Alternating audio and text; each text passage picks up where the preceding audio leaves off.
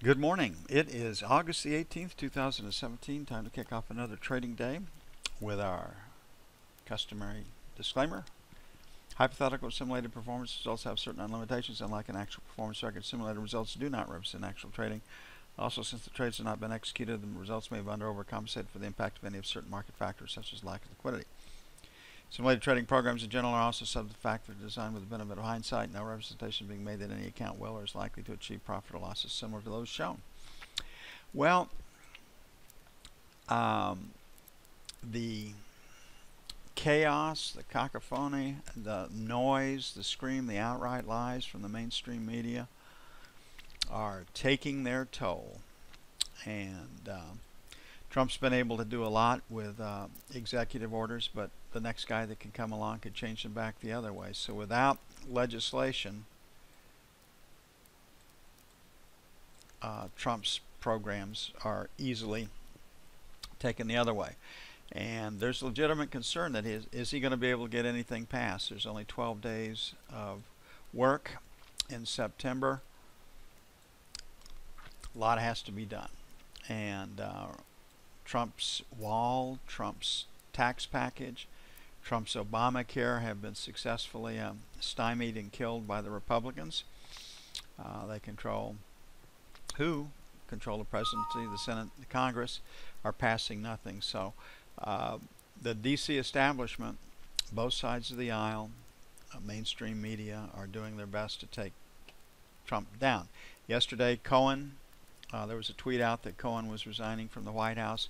That was the first thing that broke the market. Then the Barcelona terror attacks hit the market and took it lower. The Dow was off some 278 points yesterday.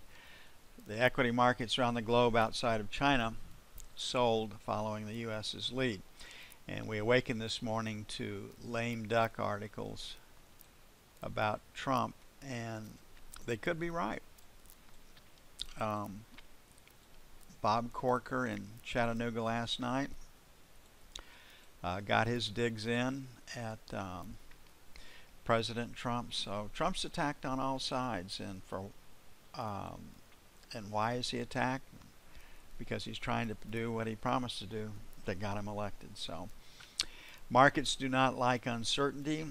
Markets do not like the chaos coming out of Washington, D.C. They don't like the fact that the laws are not being passed as promised. We have throw terrorism in Europe on top of that. Throw the Antifa attacks on the West Coast and now on the East Coast in Charlotte. Although you don't see their name mentioned much in the press. And, you know, I got a trading profit right here. Maybe I'll just book some of that. And I think that's what we're facing today. So I imagine the ES's first move will be up to find resistance. That should pause financials. And then if the E-mini breaks later in the session, that should bring in buying into financials. So our first sell is 27 to 31. On the idea that the E-mini might rally a little bit at first before they take it down. Sell 2 is 3 to 7 on the buy side, 17 to 21, buy 1, buy 2, 9 to 13. And today's news, consumer sentiment 94, and Baker Hughes rig count, I don't think it'll get any higher due to the price of oil coming down, but we'll see. 1169, 949. I believe we probably have pretty big commitment of rigs in the United States, probably not going to get any larger.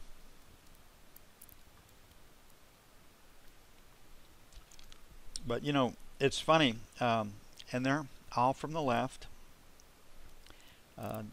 Democrat politicians, and one of them yesterday, black female, and I forget where she was from, openly called or said she hoped that President Trump got assassinated. I mean, where have we ever seen language like, I mean, we just haven't. It's we live in amazing times. It's really sad. You know, our government has always prided, our country's always prided itself on the peaceful transition of power. It's not happening this time. Okay, looking at, we're at 25 right now, so number one is 28 to the buck. Sell 3 to 7. Sell 11 to 15. On the buy side, 16 to 20. Buy 9 to 13. And buy 29 to 01. Now, one thing we might look for today is where's the 50 lot trader, and if the market starts to sell, if the 50 lot trader is buying every down tick, that means we've got the Feds out there supporting the market. Traders know this, they'll see it, and they'll back away from the short side, and the rally, if it happens, it's an if, will come from the trading community starting to cover their shorts. It is the weekend.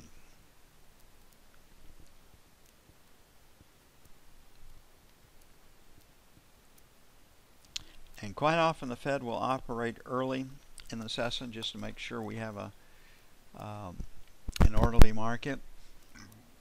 Selling doesn't get out of hand, and then they will back away later in the session. They'll let it sell.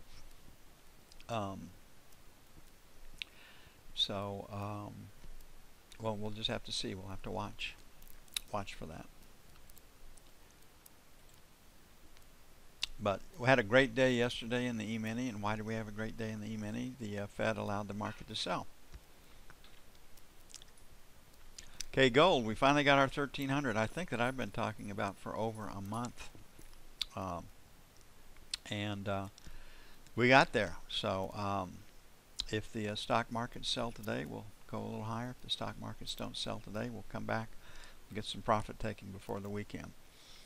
So our first sell will be 3 to 5. It's very aggressive. It's where resistance is right now, followed by 8 to 10. On the buy side, the 95, 97 to get started. Work this area right in here. And then 90 to 92. Let them get stops below the overnight session.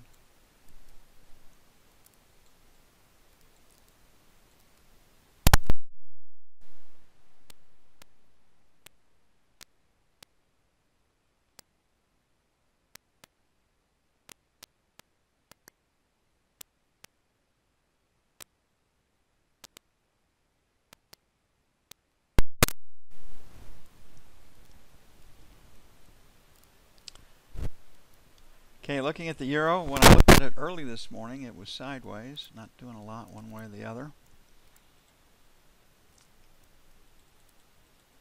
We'll see if that is still the case. Looks like we got a seller at 75 and we got a buyer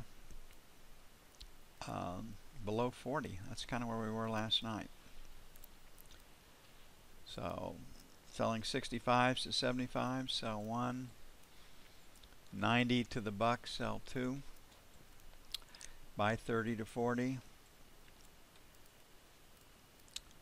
And then 117, even 117.10. But we see it all the time. The market hates uncertainty. And we're getting it this morning, and with the talk of lame duck or outright calls for or hope that Trump gets assassinated, it's not good for the market. And if you had bucks to put into the market, you'd probably think twice about doing that. So to me, it's down whether the Fed comes in, steps up to the plate, and gives us an orderly market this morning. Okay, crude was up a little bit. We have Baker Hughes today. The U.S. rig count is 949. I don't think it'll get any higher. So, looks like we're going to try to trade higher right here. So 47.50, 47.75, sell 1. 48, 48 and a quarter, sell 2. We talked about yesterday backwardation in the Brent contracts, and that's where you'll pay a premium right now, but you don't think you won't pay a premium in the back months. Going to be discounted, and that's bullish from a supply. It tells you that maybe the market is tightening or coming closer to being in balance. 46.75, 47 by 1, and then 46 and a quarter, 46.50 by 2. So I'm kind of looking for a trading range right here. It may take 25s to get in. We'll put a question mark right there. The sell might be 25 to 50. I think we can get a little bit higher based on yesterday's action in the overnight, but somewhere between 20, 47, 25, and 50 we might find a seller.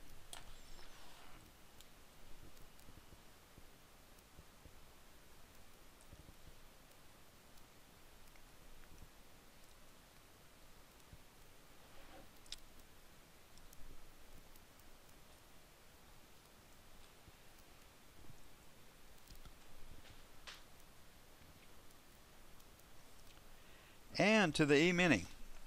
Okay, again, I've talked about this many times. In the old days, the old outcry days, there was a group of very well capitalized, very large S&P traders that would absorb all the buying and selling that there was on imbalance on the opening. And there would be no shorts, or there'd be no buys in the market when the opening bell rang. And because they were on the opposite side of those orders, the market would move down if they'd eliminated all the buy orders, and it would move up if they'd eliminated all the sell orders, so these guys could make money. So we were schooled, or grew up being schooled, that you know, if everything, the homework and the analysis says sell it, don't be surprised if the market, the first move is to higher prices. So that's where we are. You can see, do low volume numbers play? Yes, they do. So our first sells in this 33 to 35 area. Revising that up from early this morning, I had it at 30. We've come higher. And the second sell will be 38 to 40. On the buy side, first buy will be 24 to 26. I think the best support is at 24.18, 24.20, and the second buy will be 20 to 22. So we moved it up a little bit. And what we're looking for is that if the 50 lot trader is buying every down tick, the Fed is supporting the market. And it doesn't mean they're going to be there all day, but they just don't want the bottom to fall out of the market. And they will let it sell as long as it's orderly, but they don't want the bottom falling out of the market. Or they didn't under Obama's administration. We'll have to see how they're going to treat Trump. That we don't know. So the news, consumer sentiment 94. Baker Hughes rig count, U.S. rig count was 949. My guess is that will not get bigger. That's a pretty small sample size.